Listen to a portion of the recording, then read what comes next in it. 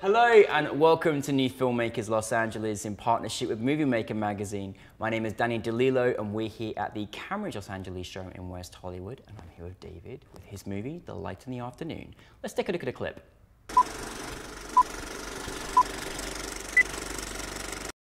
Shannon, c'est moi. Bon, bah, je sais pas si t'as changé de numéro. Je t'ai vu passer hier à Saint-Michel et... Je sais pas, je me demandais si t'avais envie de prendre un verre. Voilà, je t'embrasse, ciao.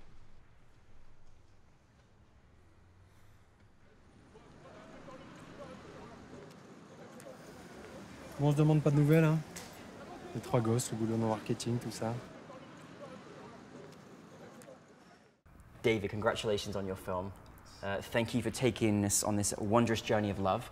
For those that haven't seen it, tell us a brief synopsis. It's about a guy in Paris who meets an ex-girlfriend of his that he hasn't met for 7 years. Mm-hmm. And basically they both remember who they were at the time and what they expected of life. Mm-hmm. And so the story of the movie is how they are after this idealism 7 years later, mm-hmm. and what's going to come of it. Mm-hmm. Because he says, but idealism is about going to America and stuff. Yeah. And then she says, okay, you want to go to America, let's do it. And the story of the film is whether they could do it or not, and how.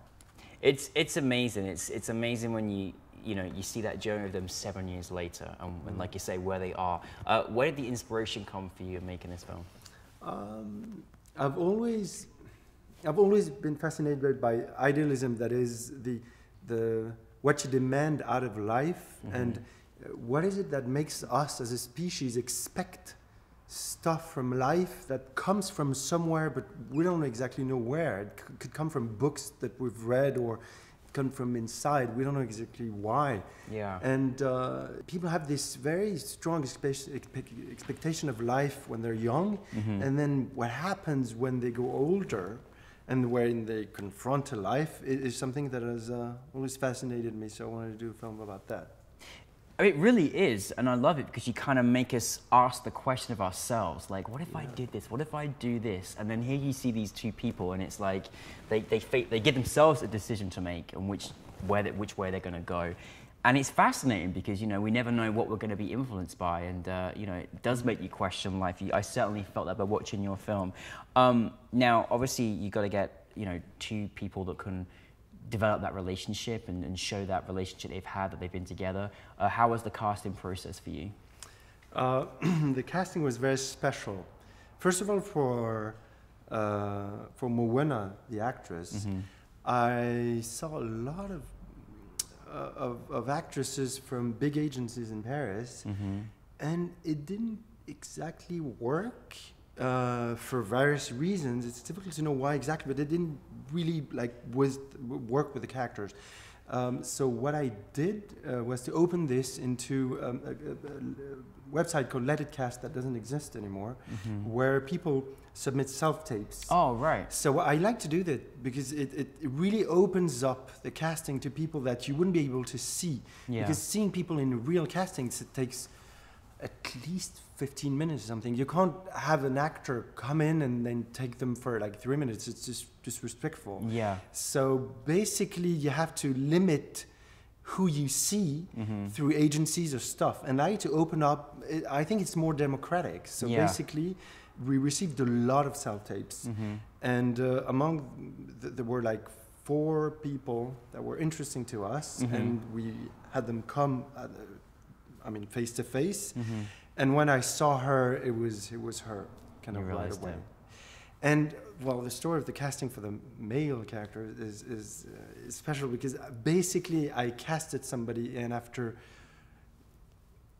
months of casting, I casted somebody, and then it didn't really work. After like 3 rehearsals, it just didn't really work, and we both knew it. Mm-hmm. I mean, he's a friend, and he said, maybe you should try to do it yourself.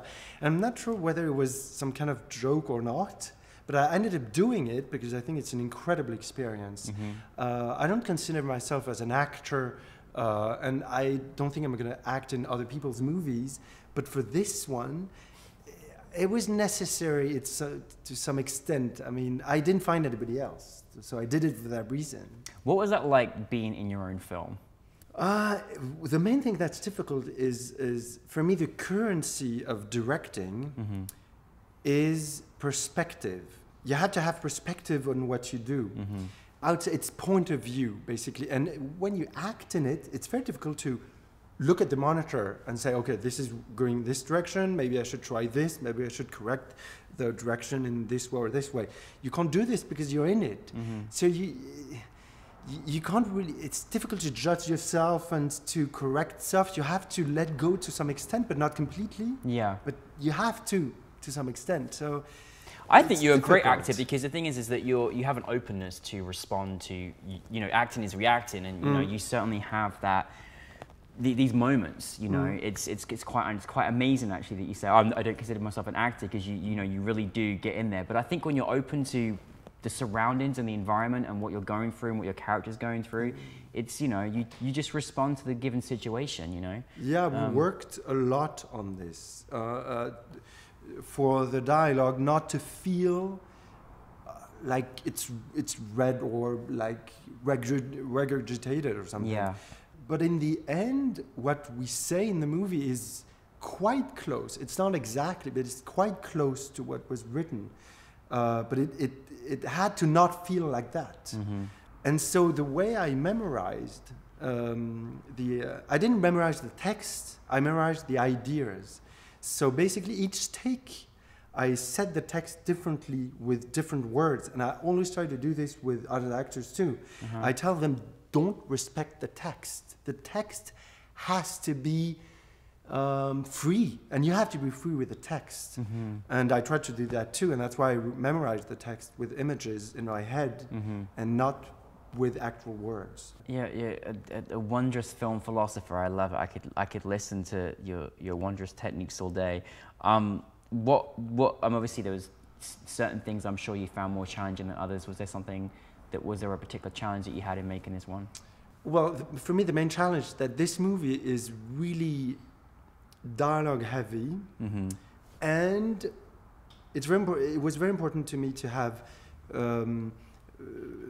We had 2 cameras because we needed to catch moments. Sometimes things happen, especially when you're free with the text and the way I act and I ask my actors to act is very free. So sometimes they stick with the general lines, but the words in the lines can change, and sometimes the atmosphere of the takes can change a lot. So it was important to have 2 cameras. And when you have 2 cameras, it's a little more difficult to be very free with the way it's shot, because they have to follow and stuff. And the fact that I was acting in it made it more difficult for me to indicate to the cinematographer to try to pick that up and stuff. And I wouldn't look at the takes between takes. So it was difficult to be very free with the way I shot this film. So I think the main challenge for me in this film was to make the film visually interesting and to help the narration visually.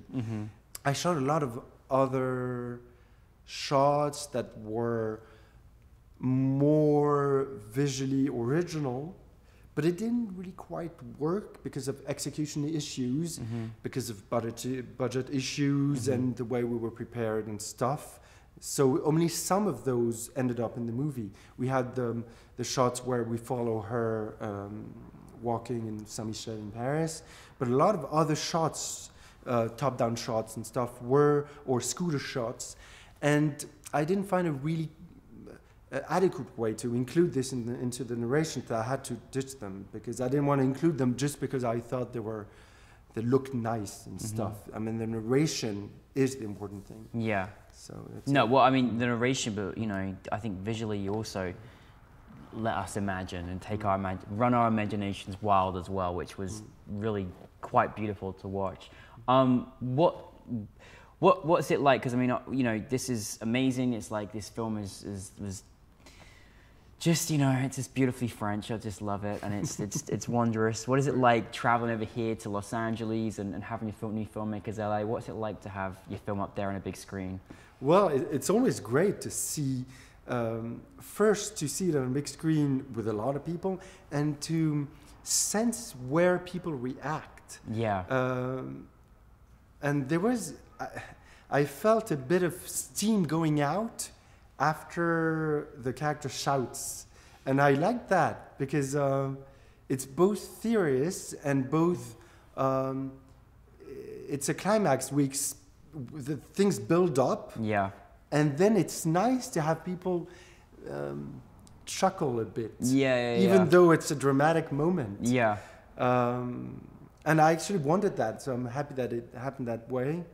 That's amazing.